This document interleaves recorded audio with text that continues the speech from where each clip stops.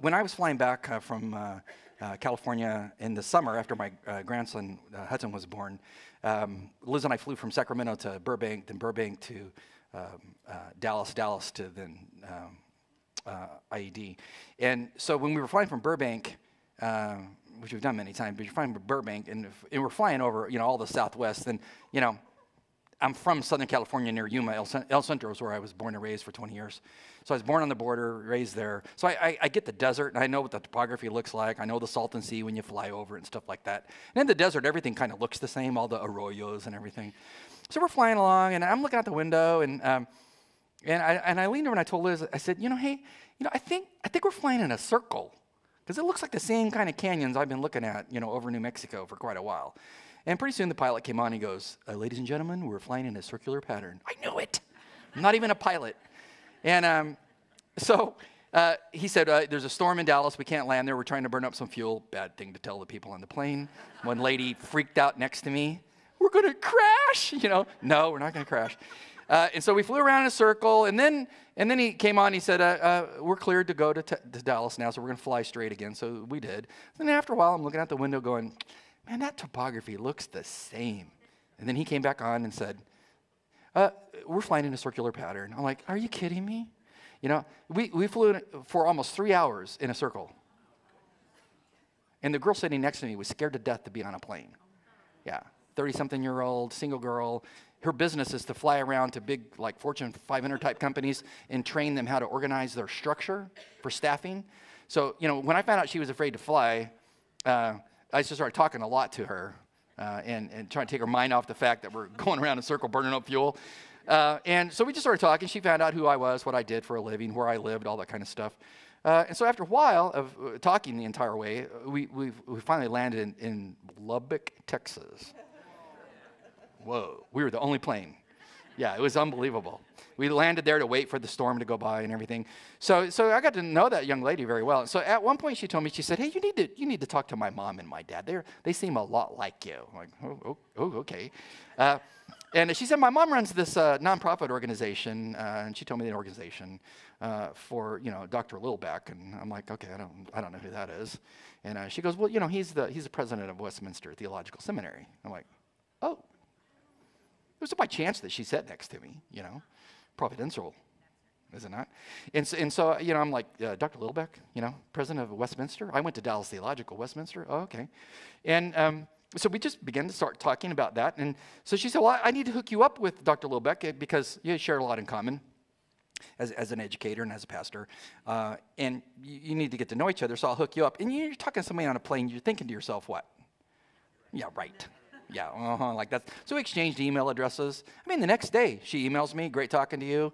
And here's my mom's email. Her mom then emails me. Then Dr. Littleback calls me. Wow. Yeah, so we're talking. He tells me I went to Dallas Theological in the 70s before you got there in the early 80s. We had that in common. He's like, I'm more Calvinistic in my theology. And so I went to Westminster to get my PhD there. And so we're talking, as two Dallas grads about shop. And so then after getting to know him after a while, I said, hey, well, how would you like to just come down here and preach? You remember when he came? Yeah. That's how he got here. On a plane. Do you think things can just arbitrarily happen in your life for no reason whatsoever? No. Here's another question. Do you think I would let just anybody come preach? I was on a plane. I met this guy wearing this hat from LA, and I told him, hey, would you just like to come preach? You seem cool. Would I do that? No, I would not do that. So I found out, okay, he's a Christian, Dr. Littleback. He went to Dallas Seminary. Check. He's going to heaven. Yeah, he knows good doctrine. Yeah. I can have him come speak. And so he did an awesome job. Yeah, and we'll have him back. He's having me come up there, by the way, to speak to 90 pastors on transgenderism, Presbyterian pastors, because he told me we are not addressing the culture. And he goes, on my watch, that's changing. But that's a whole nother sermon. What's this got to do with my sermon? Like Marty's rambling. No, I'm not. It has a point. I had to get Dr. Littleback's credentials, right? Because I'm not going to let anybody just come talk to my sheep. And so I had to get the background on him. This is what Paul's doing with the Roman church, isn't it? He's never been there. He wants to go to Rome, wants to go to Italy, doesn't want to go for vacation, spiritual pilgrimage, wants to go there to the church. So he gives them his credentials in these opening verses, and then he tells them what he's going to talk about when he gets there. That's the rest of the verses of the whole book. His credentials. What were his credentials? Let's review. We covered 2 of them so far. Remember, 3 weeks ago? Are you different people? Or yeah, 3 weeks ago. Credential number 1. Paul, a bondservant of Jesus Christ, right? Paul, he's a servant. And by the way, if you're sitting here thinking, hey, these are Paul's credentials to some ancient church, it doesn't apply to me, I'm checking out, I'm thinking about the next Dodger game or something. No, this applies to you if you're a Christian. Because what he's going to talk about, these concepts apply to you just as a Christian. Because should not Christians be servants? Absolutely. Sold out to who? Jesus. You know? So that leads to a whole host of questions. Is there enough evidence in my life to convict me of being a servant of Jesus? Well, I'm under the wire, man. No one knows I'm a believer. I'm just low. No. You're a bondservant of Christ. You should serve other people, not serve yourself. Paul says, that's the kind of saint I am. I'm not coming to your church to make a name for myself. I'm not coming because I'm famous. I'm just a servant of Jesus. And then he says, I'm also what? An apostle. Apostolos in Greek. He's an apostle, which in the base form of the word means, it's a political term, which means to be sent on a mission. So no one qualifies to be an apostle anymore for all reasons stated in my last sermon, one of them being Jesus had to see you face to face and appoint you. There just rules out apostles. But is the word apostolos still applicable today in the form of I'm sent on a mission from God? Like the Blues Brothers. It's fictitious. Yeah, I don't know about that either. You know, they said they were on a mission from God, but they weren't really on a mission from God. Paul was. He's sent on a mission from God. And he's going to talk to them, if he comes, about the mission that God sent him on. But he's going to disclose a little bit of that. But for us, it leads to the question of, number 1, am I a believer in who Jesus is as the Christ? And if I am, he's sending me. Where is he sending me? Who's he sending me to? It could be the girl sitting next to you on the plane who's gripping the arms of the plane telling you, I'm scared to death to fly, but I do it for a living. I mean, you know, what are you getting on a plane for? Hey, I'm just there for a siesta. I'm going to kick back, relax, and just, I don't want to talk to them. If eternity's in the balance, wouldn't you want to? See, what I found works really well for me, since I mastered in Hebrew, I usually take my iPad, I flip it onto my Hebrew Torah, like Exodus or something, and I just have the whole screen filled with Hebrew, and I'm reading my Old Testament. Invariably, the person sitting next to you, it could be the most hardened skeptic in all of the world. They will look at you and go, hey, what's going on over there? What are you doing? It's simple. I'm reading the Old Testament. Huh? Like, what's the language? Hebrew. Why'd you learn that? Well, I wanted to see if anything was lost in translation. Because you know how people say, you can't trust the Bible, stuff's lost in translation. Trust me, conversation goes from there. It takes up the whole flight. Next thing you know, you're introducing them to Jesus. So whatever your method is, you should be thinking about the person in the plane next to you because God has sent you as an apostle on a mission, right? Right? Right. Now, what's his third credential? Third credential. Verse 1b. Paul, bondservant of Jesus Christ, called to be an apostle. Next clause. Could we see the verse, by the way? Set apart for the gospel of God. Now, I threw so the first word up there is Paulos, doulos, Christou, Jesu, kletos, apostolos, blah, blah, blah. So we get to the last clause, set apart for the gospel of God. That's what we're going to look at. Now, if we could go back to the last slide, this is what Paul is telling you that he's going to do in his third credential. It's Paul, not the servant, not the, what's the second one? Not an apostle. Now it's Paul the purveyor. What's a purveyor? Not a surveyor. Purveyor. I purvey something. He's going to purvey the gospel to them. That's what I do. This is what he says he's going to do. This is what he talks about. He says, if I come, I am a purveyor. Well, how do we know that? Let's go to the verse and actually look at the verse. He says, I am called an apostle I am set apart for the gospel of God. That's what I am set apart to do, purvey the gospel message. Now, this is most interesting. And at our church, we study grammar because, why do we study grammar? Anyway, it matters. It is the best. It matters because the Bible is every jot and tittle, every stroke of a pen for a letter T that makes it a T. Every dot of an I is the inspired word of God, especially in the original text. I mean, it's awesome. So we study the grammar because God inspired the grammar. He specifically chose Greek and Hebrew to be specific in what he wants to say. So when he says, I'm set apart, you must ask yourself, what verb did he use? Well, he uses the Greek verb aphorizo. Aphorizo is It's a term for setting apart boundaries. He says, I'm set apart like somebody setting stakes on a piece of property to show you the boundaries. You know, I first moved out here, and I had no fence. In California, everyone has a fence. Why? Liz and I come here looking at homes. These lawns all bleed together. This is freaking me out. I mean, I got to have my space. First thing I did, called the county, had them come out, stake out my yard. I'm a former landscaper. I built a fence around my place. All my neighbors are like, what is your problem? You know, I'm from California. You know, I don't want you coming over when I'm grilling. You know, I mean, it's my... I'm just saying. Be nice on a plane, coming to grilling, different thing. You know, aphorizo, set apart something, cordon it off. So Paul says, when I look at my life, yeah, it's like aphorizo. It's cordoned off for a purpose. This is my space. Who cordoned it off for him? God did. He didn't cordon it off because he thought he was saved. Remember? If you asked him. When did this cordoning off occur, Paul? Galatians chapter 1, verse 15. What does it say? He testifies, but when he, God, has set me apart, aphorizo, same word, even from when? From my mother's womb. And when? Well, he called me through his grace. He was pleased when he did this. When did God call Paul? Well, I know when he called me. I mean, it was in 1967 in September. Back then. I can tell you the day and everything. But when did God call Paul? When did he really? What does he say here? From my mother's womb. I mean, your dad ever tell you, you know, hey, son, when you were a twinkle in your, what? Mother's eye. I mean, what does that mean? You know, I'm one of those, You know, I mean, yeah. This is Paul telling you, hey, when God called me and set me apart, it was from the womb he called me. Now, he throws this in because he's Semitic, he's Jewish, and this is a prophetic utterance, basically. He's telling you, I associate with the Old Testament prophets. Notice Jeremiah chapter 1. Jeremiah, the weeping prophet, who has not a positive negative for a word for his nation that's going to be taken away into captivity in 586 BC by the Babylonians. He's the prophet to the nation to repent before God judges them. And he's the weeping prophet because no one will listen to him. Notice how God calls him. It's kind of Pauline in nature. Now the word of the Lord came to me saying, before I formed you in the womb, I knew you. Huh? And before you were born, I consecrated you. I've appointed you to be a prophet to the nations, the Jewish nation first, and the Goyim, the Gentiles, as well. Really? When did he call Jeremiah? In the womb and before. Before. What's this tell you about God? Well, many things. He's omniscient. So he's outside his time and space. He's outside cause-effect. He's outside our dimensionality and all the limitations thereof. He knows all things. Everything about his person, his omniscience, his omnipotence, everything about him is in perfect balance. One's not greater than another. He's perfection. His knowledge is perfect. He says, when I, who see all things from my vantage point, outside of your dimensionality, etc., I look down the halls of time, I see a guy named Paulos.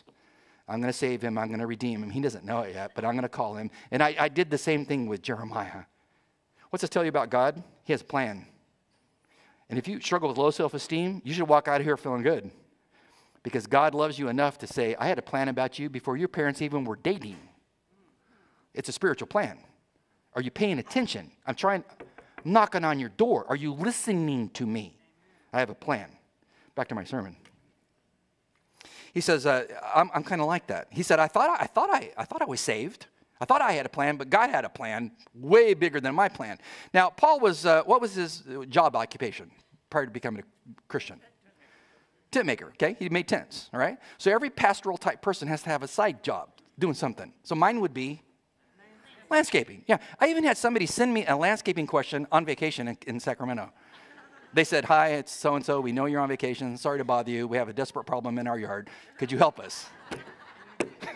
And I did. I helped them. Yeah, I mean, spiritual issues, lawn issues. Hey, I took some weed management, from UC Davis. I took a class one day. Hey, I want to help you. But so I'm just following Paul. But Paul's telling you, I was a Pharisee. Boy, was I. So I'm going to show you the difference between a Pharisee and a Sadducee. Okay, a Pharisee. They were called, in the Hebrew, they were called the Perushim. What does that mean? Oh, it means to be the separated one. Is that what they called themselves? Nope. What they called themselves? Chassidim, the pious. Could you imagine if you asked me, like, hey, who are you? Hey, I'm Marty. And I'm like, how do you describe yourself? I am called the pious one. You're laughing, why? We're switching churches, honey. Yeah, right. I was at the bank one day when I was new, and the little teller, she's, like, who are you? I see your driver's licenses, from California, blah, blah, blah. What do you do? I'm a pastor, oh, you are? What should I call you? I'm like, I don't know, Your Holiness? She starts laughing she didn't even know me, starts laughing in my face. I'm like, just kidding, it's Marty humor, just kidding. Just kidding. Paul says, I was a Pharisee, and we called ourselves the what? The Hasidim. Who called us the separated ones, the Perishim? Our enemies, the Sadducees. So we got back at them because they called themselves the Sadiqim. So if you take off the letter T in Hebrew, it is Sadiqim. Sadiq in Hebrew means to be righteous, like the righteous brothers. Remember them? Yeah. Lost that love and feeling? Anyway, back to my sermon. Sadiqim, the righteous ones. But the Pharisees didn't like them, so they said, we're going to play with your name. You call yourselves the Sadiqim, we're going to change the vowel pointing. We're going to call you the Sadukim, the desolated ones. Wow. Paul said, I was one of those guys that called those other guys the Sadukim. And he said, I embraced the notion that they called me the Perushim because, hey, if anybody was going to heaven, we were. Because we really were the pious. Because who was more devoted to the Mishnaic oral law than us? I mean, who was more devoted to the Mosaic law than us? I was going to heaven based on my works, coupled with faith in God, of course. But, I was going to get in based on my performance. Well, then he ran into who? Jesus, who's basically going to tell him, Paul, you're on the wrong road. You're on the wrong road. You're not on the road that leads to life. Let me choose you and call you and cordon you off and send you on a mission. That's the true mission. See, when you run into Jesus and find the evidence of who he is as person and work, and you embrace that faith based on the evidence, changes everything about your life. You who thought you were saved, well, he completely changes things for you to help you understand, now you were never saved. You were saved based on your own performance, which doesn't get a person into heaven. Because really all God wants to know is, do you believe in the person and work of my son? His work matters. Paul said, I was completely lost. Aphorizo is also an interesting word just from a grammatical perspective. It is called a perfect passive participle. Don't you love participles? Perfect passive participle. What in the world has that got to do with anything? Everything. The perfect tense. According to Daniel Wallace in his Greek grammar, Beyond the Basics, and he's who I learned Greek from at Dallas Seminary when he was a PhD student, he would classify this as an intensive use of the perfect, meaning intensive, meaning when God cordoned off Paul, it wasn't for, hey, Paul, I got a 2-week mission here for you to do. No, he says, when I called you to be my saint, it's for a lifetime of following me. Lifetime. That's the perfect. Past act, abiding the result. It's also passive tense. What's that mean? It means the subject is being acted on by an outside force. What's that mean? Paul, the subject, is being acted on by God, who comes down into his dimension and says, let me show you my kavod, my glory. And let me show you my glory, Paul, and ask you, I am the resurrected one. Why are you kicking against the goads? Why are you killing my people? He became a believer that day. See, God got his attention. And Paul said, he separated me. It was his idea, not my idea. What was he set apart for? He tells you that if you follow the grammar. He says, I was set apart for the gospel. Whose gospel? The gospel of God. The gospel of God. For the gospel, the little preposition gives the purpose of his separation, for the gospel of God. We want to look at that gospel because there are many gospels in our world that are false. There's only one gospel that's true. All gospels that deny person and work of Jesus Christ do not lead to his heaven. And so we want to focus on 2 things. Number 1, the person of that gospel message is the first thing we want to look at. Man's gospel is pretty simple. Belief in God, whoever he may be, and then performance to get into God's presence. That's man's way. Faith plus works. This is the 500th anniversary of Martin Luther. What'd he do? He nailed his 95 Theses on the door of Wittenberg and told the church, you have forgotten sola fide, grace. You have forgotten salvation by grace. And started the revolution, which became the Protestant movement, which is who we are, Protestants. What did we protest? Salvation by faith plus works. Martin Luther came along and said, no, you're saved by what? Grace and faith alone, nothing else. And so Paul comes along and says, man's gospel is pretty simple. Jeremiah chapter 17, verse 9 kind of tells you man's gospel, how it's put together. It says, the heart, Jeremiah says to his nation, as he watches it slide into the moral abyss, the heart is more deceitful than all else and desperately sick. I think the King James reads wicked. He says, who can understand it? I mean, isn't this something that you say to yourself constantly as you're reading don't you say this stuff? When you're watching the news and you're seeing this shooting, that shooting, this person's become perverted. I mean, I'm out in California thinking, is everybody a pervert? I'm serious. Watching the news. I mean, who is a person of upstanding moral quality anymore? And then you read it, Jeremiah, and what's he say? You can't even figure out the depths of people's evil, such as my culture I live in. But see, God specializes in a gospel that redeems even a wicked heart. See, he pursues that person. Wicked. Now, when I was younger, and some of them are still alive, on my mom's side of the family are Jehovah's Witnesses. So it makes for interesting family get-togethers. And so, it's just like a stated rule, we don't dive into heavy theological discussions with Marty around. Why? I'll tell him the truth. I'll just tell him the truth, Because our two systems of theology are diametrically opposed to one another. Because what do they believe about Jesus? Well, he's not God. He's a God. I believe he is the God. Big difference. When it comes to salvation, we're light years apart. Because they believe, well, you got to believe in God, their version of God, which is watered down from who God is, and works. Well, how do I know that? Well, I read Charles Taze Russell. Here's what Charles Taze Russell says about salvation. He's their founder. Unbelievers must be recovered from blindness as well as from death, that they, each for himself, that they might have a full chance to prove, by obedience or disobedience, their worthiness of life eternal. You want to get saved in that theological system? Guess what? It's a treadmill. You're constantly running on it. And when you finally get to what you think's the end of it, no, there's more works to do. I am so glad I'm saved by what? Grace. Grace. Jesus did all the work. So when we look at the gospel message, God's message is his message. He owns it. It's the genitive possession. It's the gospel of God, genitive possession. He owns it. Paul says, it's not my gospel, it's his, and it's bathed in grace. It's his gospel. Why did he use the word gospel anyway? Well, that's just, what you do when you're sharing. You share the good news of Jesus. But to a Roman, you really had to use the word gospel. Why? Because in the Roman mindset, the word gospel didn't mean the good news of Jesus Christ. Their culture, the word gospel meant the good news of the emperor worship. That's why he wrote it at the beginning of his credentials to say, you guys think the gospel involves the good news of emperor worship? I got news for you. It's the gospel of the living God, and it's not the emperor. See, amazing. The promise of the message. What's the promise of that message, of that gospel? Well, that's verse 2. We are now moving to verse 2. I'm just saying, hallelujah. Verse 2. What's verse 2 say? Well, which God promised, this gospel, he promised when? Beforehand. Like what beforehand? And who did he give us a promise through? Through the means, came through his prophets. Which ones? Well, the ones, in the Holy Scriptures. What are those? Well, if the canon's not closed, which it wasn't in his day and time, what are the Holy Scriptures? The Old Testament, the Torah and the Nebaim. So the Torah and the prophets. So the law and the prophets, which is Genesis through Malachi. It's the whole Old Testament.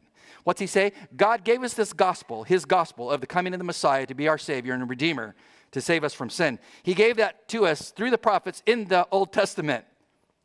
He did. It's all over the place.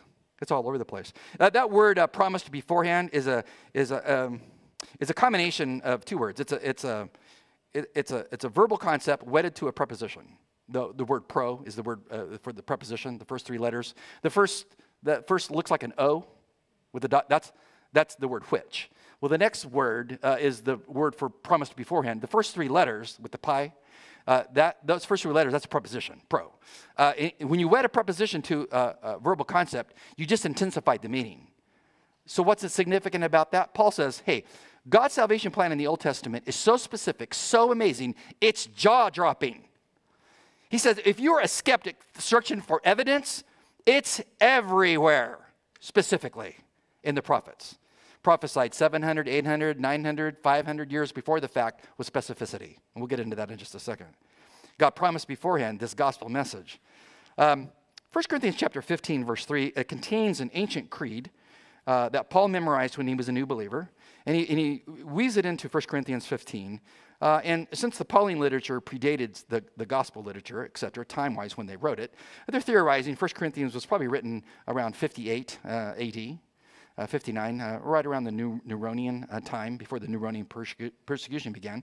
But notice what he says in 1 Corinthians 15:3. He says, this is the creed that they memorized as Christians. Not long after the death of Christ, around 32, 33 AD. So around 58 AD, they already have this creed. What's the creed? For I delivered to you as first importance what I also received, what they gave me, what they give him. That Christ, Christos, died historically for what? Our sins, according to what? The scriptures. What scriptures? Genesis, Exodus, Leviticus, Numbers, Deuteronomy, Joshua, Judges, Ruth, the Old Testament. Talked about Jesus coming and dying for our sins. It's everywhere. I mean, you cannot read the Old Testament and not bump into Jesus. Have you read Genesis lately? I mean, you read the story of Joseph. I mean, it's just chapter after chapter after chapter. You read the story of Joseph, okay, his brothers hated him. What'd they do? They sold him into slavery to the Ishmaelites. They gave him up for dead and concocted a lie to their dad. And he's eventually picked up by the Ishmaelites, and he's taken into Egypt.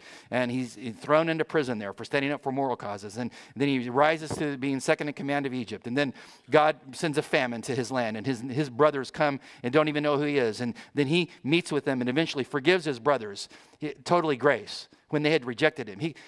I sat down one day with a tablet and began to write the way Joseph's life reflects Christ's life. Point 1, point 2, point 3, point 4, point 15, point 20, point 30. I went on for page after page after page. You can see Jesus woven all throughout the Joseph story. Truly. See, Jesus' whole ministry is woven throughout the Old Testament if you're paying attention. Just most people don't pay attention. But God planned this before, well, the world's word. Notice what Peter says. 2 Peter chapter 1, verse 20. Here's what Peter, who walked with Christ, wrote his last letter. He says, but know this, first of all, that no prophecy of Scripture is a matter of what? One's own interpretation. Well, I kind of feel that. No. How do we get these prophecies? For no prophecy was ever made by an act of human will, but notice the contrast. Men were moved by who? The Holy Spirit, who spoke from God. How'd that work? Remember the Trinity? Father, Son, Holy Spirit, which my Jehovah's Witness family denies.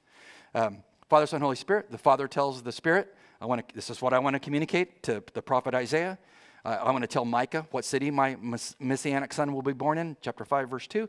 You're going to talk, the Spirit will talk to Micah. You will give this to him. He will write it down in his own language, with his own flair, but he will write down what I want him to do. So it's not atomistic like dictation, but he's giving them the concepts, the ideas, writing them down. And it's specific. And God gives that to us. And Peter says he did this. It was the Spirit of God moving men of God. And it had to be men of God because no one could give those precise prophecies if God didn't give the information. It had to be. Because you can't specify the coming of the Messiah with specificity in city that he's born in, tribe that he's born to, who is, etc., unless God knew the info 700, 800, 500 years before the fact. Jesus, after he was crucified, and his disciples were blown away, despondent, as it were. In Luke chapter 24, Jesus reappears after his crucifixion, before he ascends into heaven. He runs into two disciples who are despondent over the fact that Jesus had been crucified. And he appears fleshly, and he asks them a question. Hey, what are those words that you were exchanging with one another as you were walking? Hey, what are you guys debating? What are you guys discussing? What are you guys upset about? Etc. Could you imagine? You were having a theological discussion with your husband, and Jesus appears. What are you talking about again? They're having this discussion. And he finds out that they're despondent over the fact, that Jesus has been crucified, etc. And then he's going to verbally reprimand them. Notice what he says in verse 25. This is Luke chapter 24, verse 25. He tells these two disciples, "O foolish man, slow of heart to believe in all that the prophets have spoken, from Genesis to Malachi. Was it not necessary for the Christ, the Christos, the Messiah, the Messiah, to suffer these things and then to enter glory?"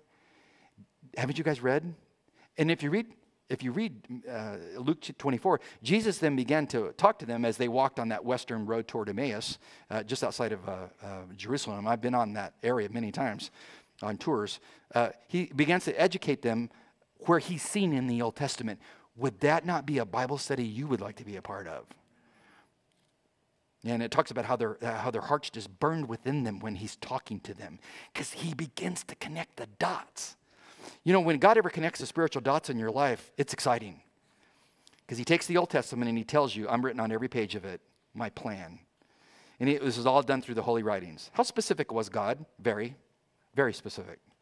In fact, there's 60 exact prophecies that he can't control that he fulfilled. 60. You should memorize a few of them. Because the person that, for my systematic philosophy class, we were studying David Hume. That was exhilarating reading.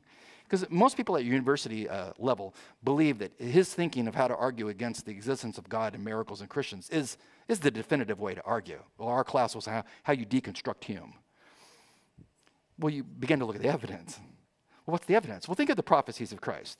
Isaiah 7:14, he would be born of a virgin. Micah chapter 5, verse 2, he's going to be born in what city? Bethlehem. Psalm chapter 89, that he would be of the line of David, Davidic king. Isaiah chapter 9, verse 1, his ministry would begin in Galilee. Zechariah chapter 11, verse 12, when they betrayed him, they would sell him for 30 pieces of silver. Isaiah 53:13, he would be crucified between thieves. And on and on and on go the 60 that he cannot control. What's the statistical probability that Jesus fulfilled all 60? Impossible. See, the person who says, I need empirical evidence, you just don't want to look at the evidence God gave you, because he gets in your face and says, I've given you enough information to believe that I am the God and Savior of all mankind. Now, I gave you some statistical evidence 3 weeks ago about God, fulfilling all these prophecies, and I want to look at it from a different perspective as we close. And I want to ask this simple question. Take the 60 prophecies, and let's just say 48 of them. What's the probability Christ could have fulfilled 48 prophecies he can't control? Can't control them. There's a book called Science Speaks by a man named Peter Stoner. And he breaks down the jaw-dropping figure of 48 prophecies fulfilled by Christ out of the 60 to be 1 chance in 10 to the 157th power. You're thinking, I hate math. What did he just say? Okay. It's a lot. Yeah, it's a whole lot. Any mathematicians here? What's the probability that one man and 1 chance in 10 to the 157th power is going to fulfill 48 prophecies? It cannot happen. It cannot. So he breaks it down to help us understand what that means. Just the 48 prophecies at 10 to the 157th power. Here's what he says in Science Speaks. I love this part here. This is a really large number. A smiley face in the column. Yeah, right. It represents an extremely small chance. He says, let us try to visualize this. He says, the electron is about as small as object as we know of. It is so small that it will take, follow this, 2.5 times 10 to the 15th power, not 157, to lay them side by side in a single line to make, an inch long, okay? 10 to the 15th power, to make an inch of electrons. It says if we were going out to count the electrons in this line that were 1 inch long and counted 250 each minute, and we counted day and night, it would take us 19 million years to cover an inch. That's 10 to the 15th power. You see where this is going? Where's it going? Forget about it. God gave you plenty of evidence. If 10 to the 15th power this is not going to happen. 10 to the 157th power, what's this say? He then changes it. If we took a cubic inch of these electrons and we tried to count them, it would take us counting steadily 250 each minute, 19 million times 19 million times 19 million years, or 6.9 times 10 to the 21st amount of years. He says, now with this introduction, let us go back and go back and look at our chance of 1 in 10 to the 157th power. It says, let us suppose that we are taking this number of electrons, marking uno, eins, 1. I'm going to pick 1 out of the 10 to the 157th power. We're gonna mark it, he says, and we're going to thoroughly stir the whole mass of them together, and we're going to go get somebody and tell them, pick 1. And they pick 1 out of billions on their first try. You'd probably say, hey, something was rigged there. The point is you couldn't do it. He says that's the chance of Jesus fulfilling 48 prophecies, which is 10 to the 157th power. See, God says, I gave you enough to believe. In fact, God says, hey, I gave you more than 48. I gave you 60. You need evidence? I would say, what are you waiting for to believe in Christ? You have enough information. The problem, as I said before, is not informational. It's volitional. It's a heart. The heart's wicked. See, Jesus has the gospel to save the wicked heart and to take those people who desperately need to know him and show them the path to life. Paul says, I am all about that gospel. Here's the way I look at it. If you are sold out to that gospel that has that kind of evidence, you should be talking about it all the time, looking for opportunity, even on a plane at 30,000 feet, right? Thinking, I don't need to catch some Z's. I need to catch a soul for God. Let's pray. Father God, thank you for the opportunity to open the scriptures, to look at Paul's credentials. Thank you for saving a man like him, taking a man so twisted and tainted by false theology and a wicked lifestyle of killing Christians as a persecutor. You loved even him and redeemed him. Thank you for the fact that you redeem and save us, and you have a plan for us. Might we pursue that plan individually, ask what you want us to do specifically. And for those among us who don't know you, we know that you draw men to yourself. We pray you would draw them in such a way they will profoundly know that you have redeemed them. In Christ's name, amen. Have a great sunny day.